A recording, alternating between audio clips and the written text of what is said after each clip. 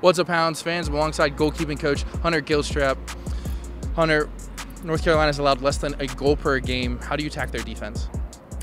You know, we're not coming up with any sort of new earth-shattering game plan for the way that we're going to try to break them down. We're going to continue to build on the things that we've done well and some of the habits that we've started to get into in the final third, and hopefully continue to execute and continue to score some goals. And we're at the halfway point in terms of games played this season. What do you think the team has done well to this point, and where do you think the team can improve? You know, I think it's always a big priority for us to be solid defensively and not to give up goals and to attack well. But I think we've conceded a few more goals than we would have liked during the first half of the season, especially probably during the first 10 games or so.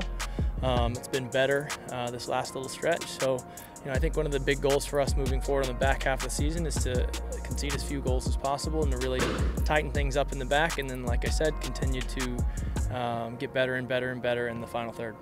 It's been very hot this week. The temperatures have been, almost triple digits, and it's going to be close to that on game day. What have you guys? How do you manage the players, throughout the week and leading into game day so they're at their peak performance?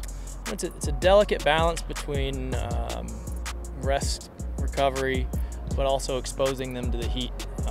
I think one of the things that we would maybe wish we could have done a little differently ahead of the Charlotte game was knowing what we were getting into down there, maybe trying to get them a little more out of their comfort zone in terms of dealing with the heat.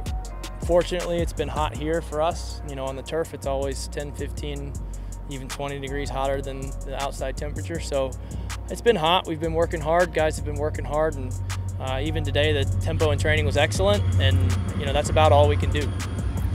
Game's 7 p.m. Gates open at 5:30. Can't wait to see everybody here on the South Shore. Thanks, Coach.